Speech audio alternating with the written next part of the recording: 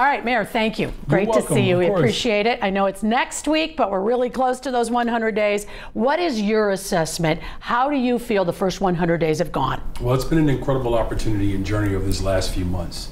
The excitement and energy that you're feeling in the city of Chicago is just unprecedented. You know, what I'm most, grateful for is that no matter where I go in the city, people are asking me one question: what can we do, or what can I do to help?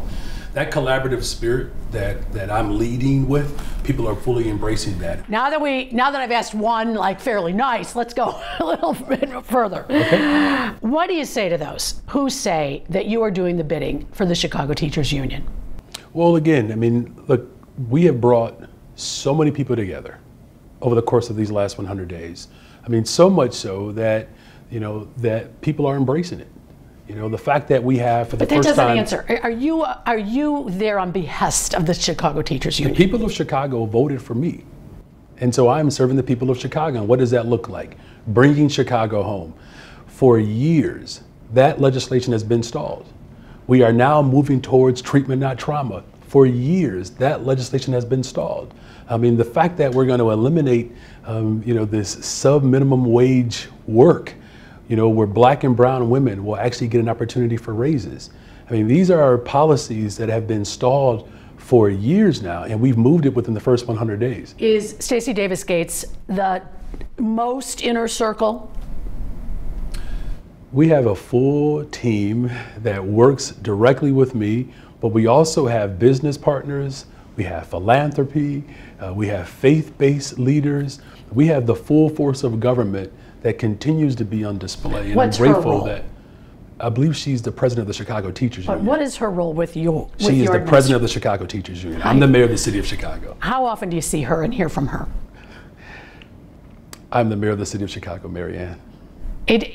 By not answering that, it gives the impression that she is very much a part of your everyday decision making. I have a superintendent, an interim, and we just appointed with the expectation that we're going to have confirmation for a new police superintendent, Larry Snelling.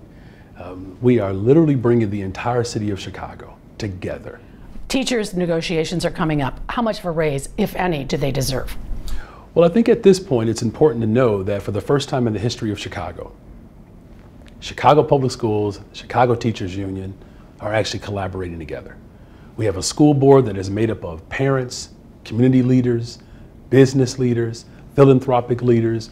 We have a special education committee that is focused in. I don't mean to be rude, but when I have such limited time, what about the raise? Do they deserve a raise? So right now, you have for the first time in the history of Chicago, where you have a mayor who sends their children to the Chicago Public Schools. Making sure that we have a public school system that works for all of our families, that's what I'm committed to doing. That's a non-answer as well. The FOP deserve the same parental leave as the teachers received? Making sure that we have a police force that is fully supported, building the morale. I'm confident that the new superintendent that I'm looking forward to his confirmation, Chief Snelling, is going to continue to boost that morale. But we also have to make sure that we are providing support for our police officers. What I've said repeatedly, and law enforcement agrees with me, we're asking way too much from police officers. So parental leave, they should get that as well? So treatment, not trauma, is something that is very important to making sure that police officers are not responding to mental health crises, making sure that we have 200 more detectives over the course of my administration and my tenure. When's that going to happen? That was my next question. Yeah, we're working towards it. Listen, we have a confirmation that is coming in soon with a new police superintendent, and so we're bringing all our stakeholders together to make sure that we have real smart constitutional policing leading towards the type of investments that are going to be needed to ensure that public safety is fully reached using the full force of government. The 200 detectives was really part of a campaign promise, but we haven't seen it yet. Well, again, we have a new police superintendent that's going to be confirmed, and I know that there are people, some people, that are accustomed to a dictatorial style of governance. That is not my style. And so it's going to be the full responsibility of our leadership within our police department to help us come up with a full strategy around community safety that does not require simply police intervention, but it also takes into account how we have sergeants, lieutenants, commanders, chiefs, detectives, all working towards the same goal. Whether you call them a mob action or large teen takeover, when property is destroyed, when cars are vandalized, when businesses are robbed, what should the police do? Well, as you know, with the last gathering that took place, there were 40 arrests. And what I'm grateful for, though, is that police officers in that situation displayed an enormous amount of restraint. And I know that wasn't easy, and I appreciate that level of restraint that was on full display. And so again, as I've said repeatedly, we do not condone any behavior that is criminal. We don't condone any of that. But we also have to make sure that we're committed to investing in people, and that's what I'm committed to doing. On another topic, COVID cases are rising. Arwadi's gone. Strategically, what did her firing accomplish?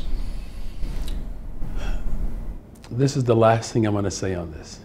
And I've been reluctant to talk about this in public because I don't believe it's right to discuss personnel or decisions to terminate someone publicly. I believe that's morally not right. That is it.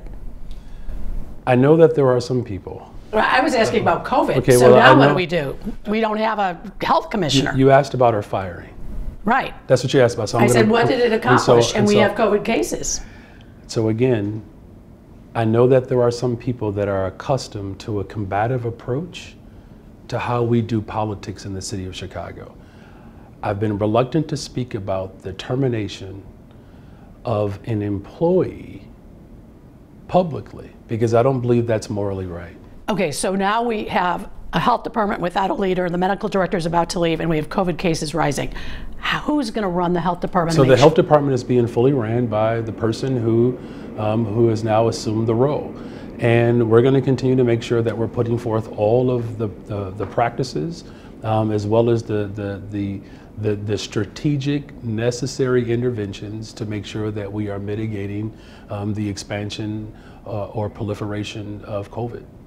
Migrants, even more, have arrived in the last week. We have aldermen who are concerned. They're talking about crimes that are being committed. If you've walked, as I did yesterday, down State Street, it's not safe. What's going on, and what are you going to do to help move, perhaps have the suburbs, as you mentioned, to help you out? Well, look, everyone is participating in working towards addressing this humanitarian crisis.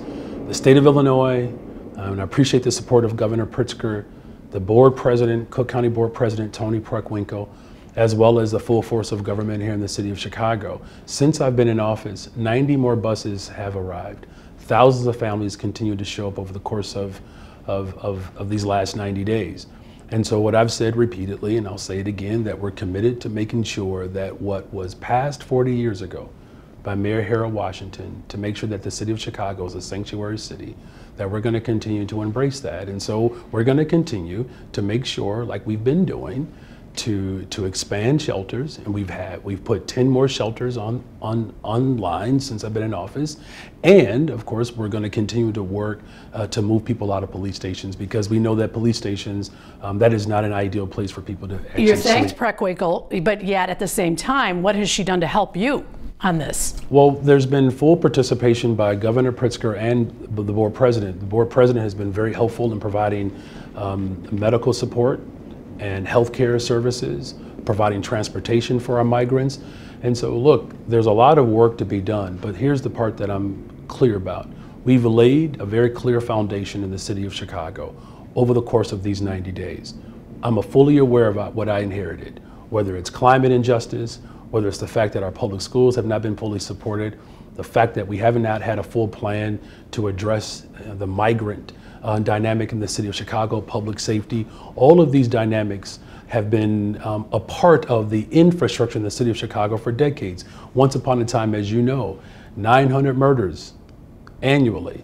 This last administration, upwards of 700 murders. These are challenges we have all over the country. And what I'm excited about in this moment is that the city of Chicago is fully embracing the collaborative spirit that I promised and I ran on.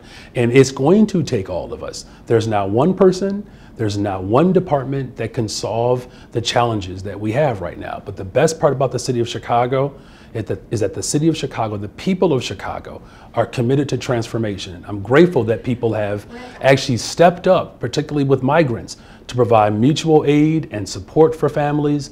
The fact that, again, that we're bringing entities together to solve these dynamics within our education system, that's the exciting part about being the mayor of the city of Chicago. I think I heard her say last question. Can I squeeze in one on CTA?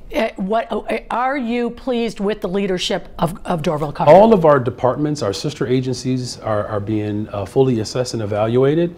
And as my team, my senior advisor, my deputy chief of staff, my chief of staff, my chief operation officer, these are the individuals that will bring a full assessment and analysis of all these departments, and then we'll make decisions accordingly. Thank you. Thank you very much. Thank you.